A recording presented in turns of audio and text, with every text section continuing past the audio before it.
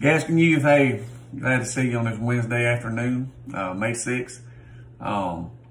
As always, Miss Krista, Miss Amanda, Brother Stanley, they all say to tell you hello, they love you, they miss you. And we're just waiting for that day when we can fellowship again one with another and meet on Wednesday nights and Sundays and just see our brothers and sisters in Christ. We're going to do a lesson tonight. I don't think it's going to be as long as the last few weeks. We'll see. Every time I say that, it ends up being longer. And I remember Brother David telling me that same thing here a while back about his sermons. But tonight, the lesson we're going to look at is entitled Push, and that's P.U.S.H, push. And I'll explain that to you in a minute why it's entitled that. But the scripture tonight, for those of you following along, comes from Matthew 7, chapter 7, verse 7. And it says, keep asking and it will be given unto you. Keep searching and you will find. Keep knocking and the door will be open to you. You know, sometimes we relate sports to our lessons. And tonight we're going to be talking about a NBA player by the name of Reggie Miller. Reggie Miller played for the Indiana Pacers. And back in 1995, they were playing in the Eastern Conference Finals. And there was 32 seconds left in the game. Everybody thought the game was over, except for Reggie Miller.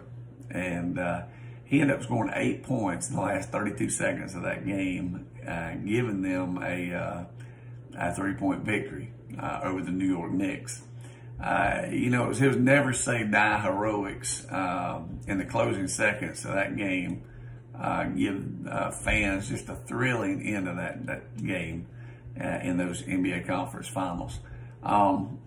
You know, throughout Reggie Miller's 18-year career with the Pacers, he was a picture of persistence. I mean, just every night out on the court, gave his all, played, you know, just give everything he had. Injured, not injured. You know, he didn't make every clutch shot throughout his career that he took, but he never stopped shooting them, all right? And, you know, they were doing an interview with Reggie Miller one night following one of his final NBA games. And he summed up his career by saying, I tried. I showed up every game and I tried. And that was his going away speech. You know, it was, hey, I tried. Every time I stepped on the floor, I tried. I give it my all.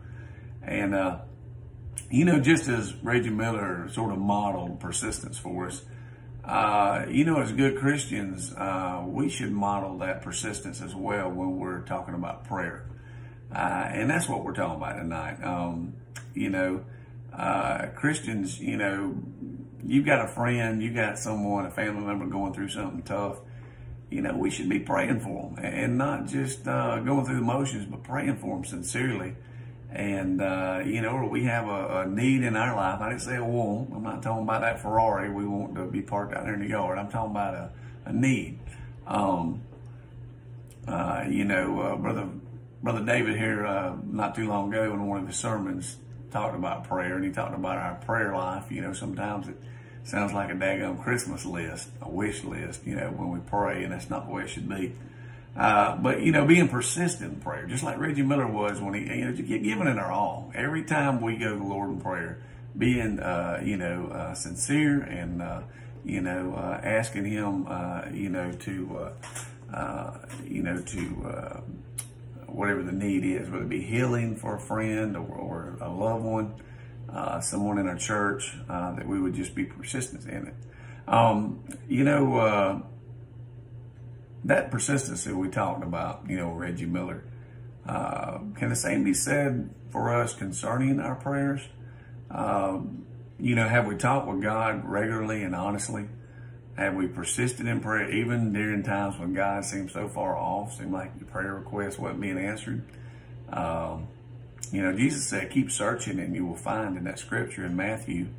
And, you know, we're to continue to come to God, you know, with our request, even if we feel like nothing's happening with them. And that's hard to do sometimes. But, you know, the push tonight, the title of the lesson, you know, you've seen some of those bracelets, you know, that have acronyms. And the push stands for pray until something happens. And man, that's awesome when we think about that. Pray until something happens. It's a great reminder that we should, never give up. Never give up. When it comes to making our request known to God, who loves us and sent His Son for us, to reconcile us to Himself. Got some questions for you tonight, thinking about that, the persistence of prayer as we're going through this COVID-19, and we're sort of in uncharted territory as we see, differences every day in the news, what we're hearing, what we're seeing.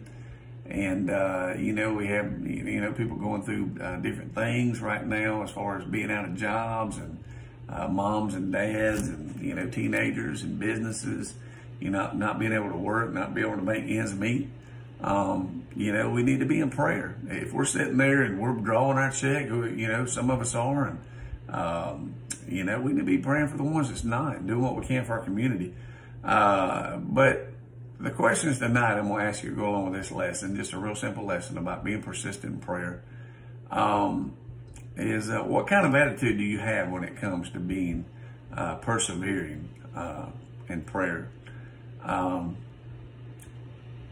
Have you ever given up on praying for something? If so, why? Are you willing to resume that particular prayer and bring it back to the Father? Good question right there.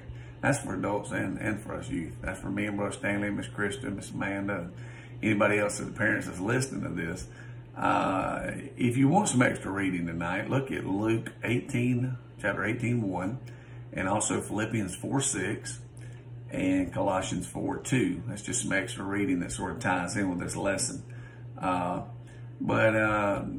Being persistent in prayer, not giving up, Paul says, run the race, fighting the fight, that spiritual warfare, just, praying for something persistently.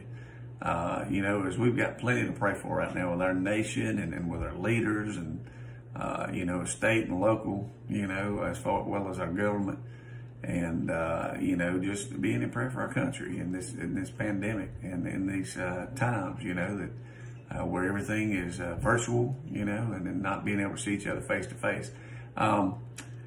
Tonight we're going to close with just a prayer to go along with this lesson.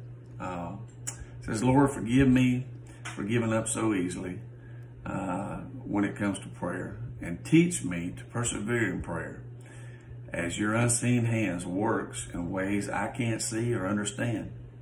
Draw me into your presence today through your Holy Spirit. God, we just thank you, Lord, for allowing us to come in your presence, Lord, and just ask, Lord. You said, ask and we shall receive, seek and we shall find. And God, we just thank you for saving us, for sending your Son for us, Lord, just taking away our sins, the sins of the world, Father. And we just ask you, Lord, to be with us during this time.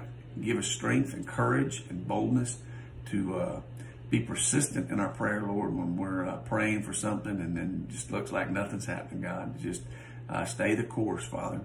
And we're going to thank you and praise you. And for all these things, be with all our youth, Father. Keep them encouraged, as we've got a lot of youth that, didn't get to see their senior season out, Father.